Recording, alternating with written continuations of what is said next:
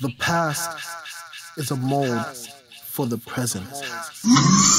In 1937, Jean Augustine was the first black female member of parliament in 1993, and in 2002 she became the first black woman in cabinet.